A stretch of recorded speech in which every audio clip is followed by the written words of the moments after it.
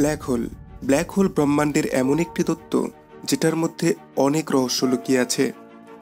গত বুধবার 10 এপ্রিল 2019 বিজ্ঞানীদের জন্য একটি ঐতিহাসিক দিন ছিল, যে দিনটি স্পেস ইতিহাসে অমর হয়ে গেছে।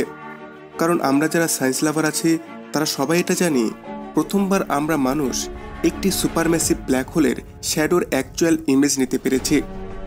সত্যি অর্থে ব্ল্যাক হোলের পিকচার নেওয়া মানে অন্ধকারের পিকচারকে নেওয়া, সেটাও বিনা কোনো ফ্ল্যাশ লাইটে।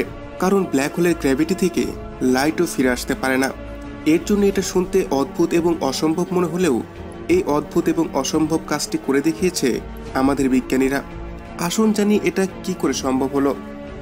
বিজ্ঞানী আলবার্ট আইনস্টাইন তার জেনারেল রিলেটিভিটিতে একটি ভবিষ্যৎবাণী করেছিলেন।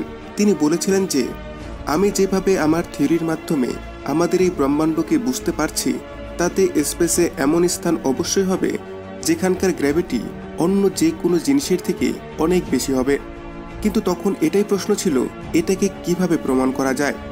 আর এটাকে প্রমাণ করার জন্যই পৃথিবীর 200-এর বেশি জিনিয়াস রিসার্চার 2 বছরের থেকেও অধিক সময় ধরে আধুনিক টেলিস্কোপ আর কম্পিউটারের সাহায্যে উঠে পড়ে লেগেছিলেন।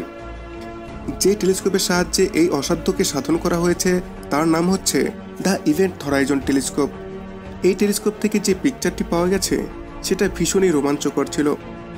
এই পিকচারটিতে একটি বিশাল অরেঞ্জ আর ব্ল্যাকের আগুনের গোলা তীব্র গতিতে ঘূর্ণীয়মান দেখা যাচ্ছে।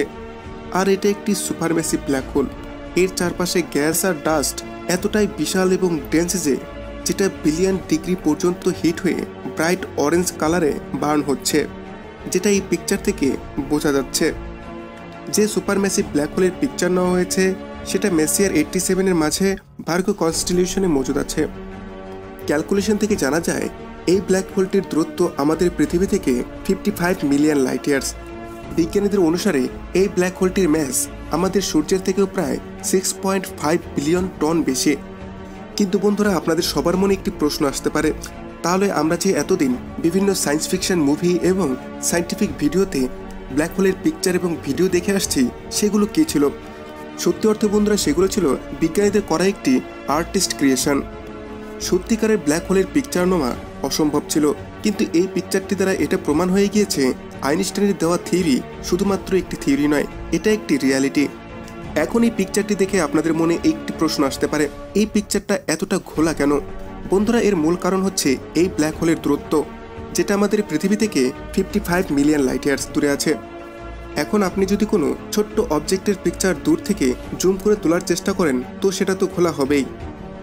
এখানে ছোট বলতে আমাদের থেকে এই ব্ল্যাক হোলটি দূরে আছে বলে ছোট, কিন্তু এই ব্ল্যাক হোলটিকে যদি আমরা আমাদের সোলার সিস্টেমের সূর্যের স্থানে বসাই তাহলে সেটা আমাদের সোলার সিস্টেমের থেকেও বড় হবে। এখন বন্ধুরা, আপনাদের মনে হতে পারে এই ব্ল্যাক হোলটির পিকচার নেওয়া তেমন কোনো কঠিন কাজ ছিল না। সামনে ব্ল্যাক হোল ছিল আর টেলিস্কোপ দিয়ে সেটাকে তুলে নেওয়া হয়েছে। কিন্তু বন্ধুরা, এমনটি নয়। এই পিকচারটি তোলা ভীষণই কঠিন কাজ ছিল। ব্ল্যাক হোলের এই হাই রেজলিউশন পিকচারকে নেওয়ার জন্য ইভেন্ট হরাইজন টেলিস্কোপের সাহায্য নেওয়া হয়েছে, যেটা 8টি টেলিস্কোপের একটি গ্রুপ, যা পৃথিবীর বিভিন্ন প্রান্তে বসানো হয়েছে।